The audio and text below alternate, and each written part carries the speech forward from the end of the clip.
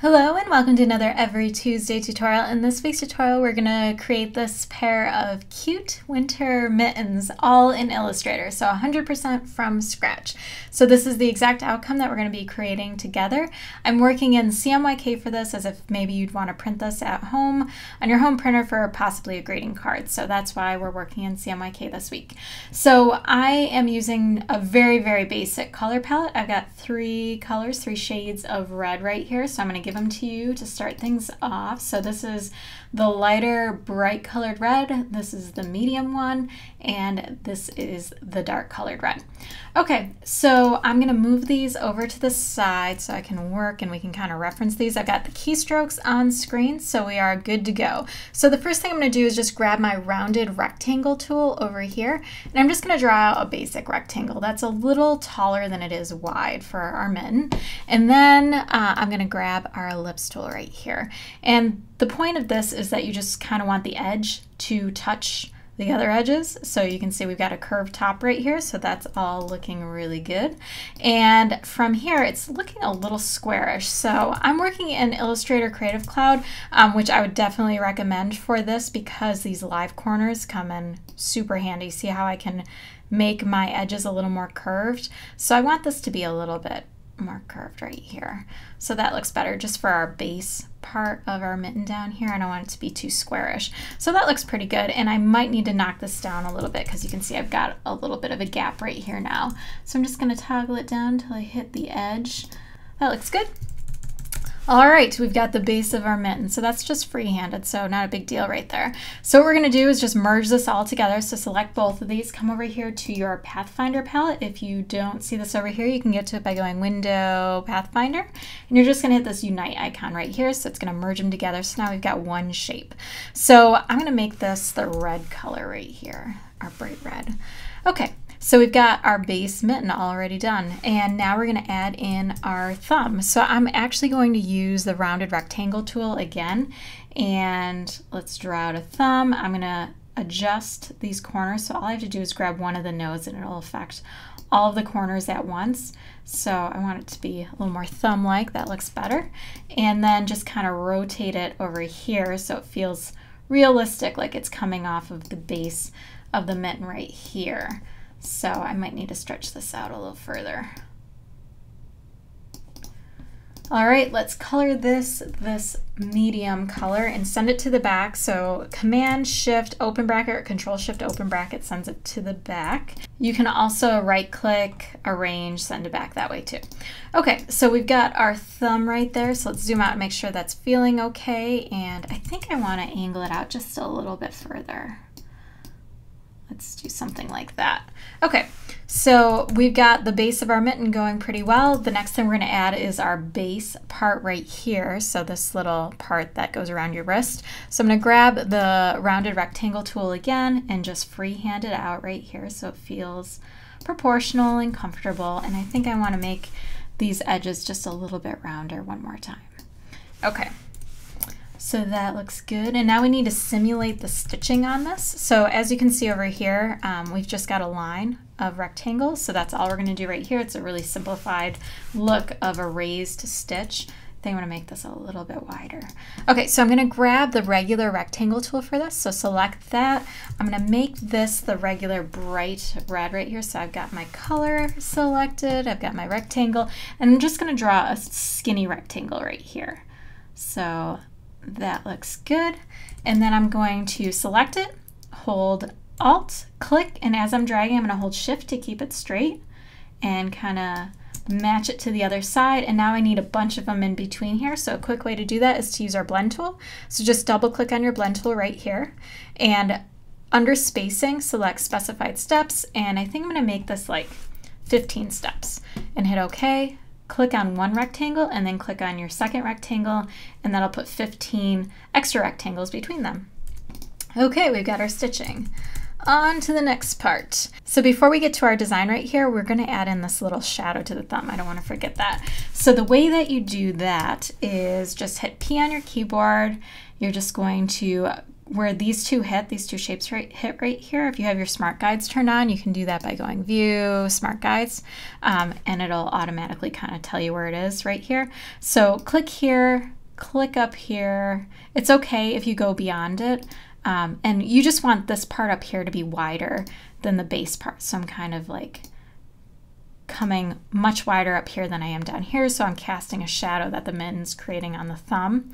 And then we want to color this our dark red right here. So eyedropper that, and then come back here.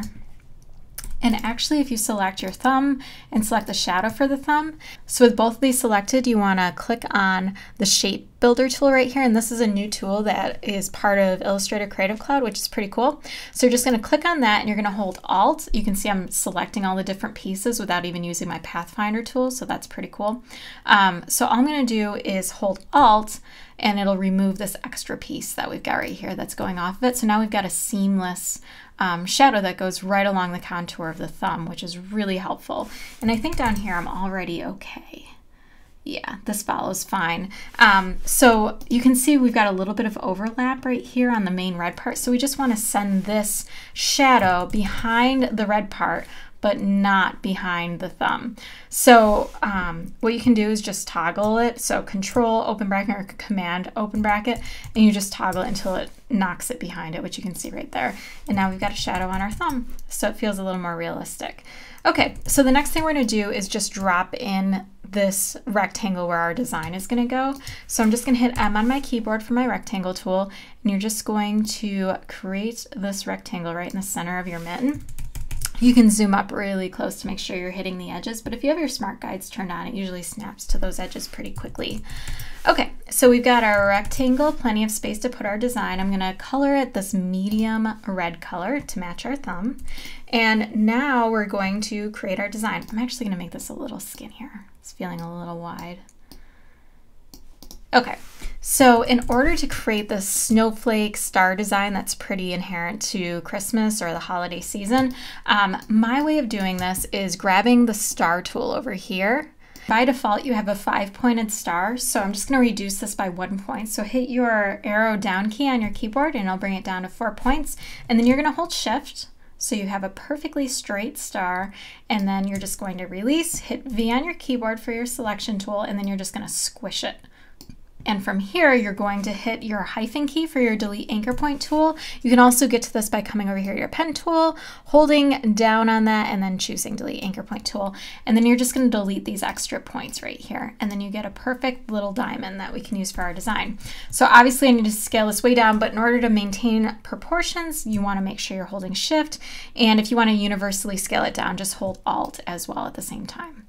So, and if you want it squished even more, you can also do that. So we've got a nice narrow diamond, and that's still feeling a little too big, so I'm just going to scale it just a little bit more, so that's going to fit really nicely here. I'm going to color this white so we can see it really well. So I'm just going to grab white over here in my color palette, and now I can see what I'm doing. All right, so these next few steps are really closely related to another tutorial I have on creating geometric snowflakes. So I'll leave a link in the video description to that tutorial if you want to dive into this kind of technique or this trick a little further. So definitely check that out. But in essence, what you're going to do is with your diamond selected, you're going to hit R on your keyboard for your rotate tool. And now you have to choose a point of origin. You can hopefully see these light blue crosshairs right here.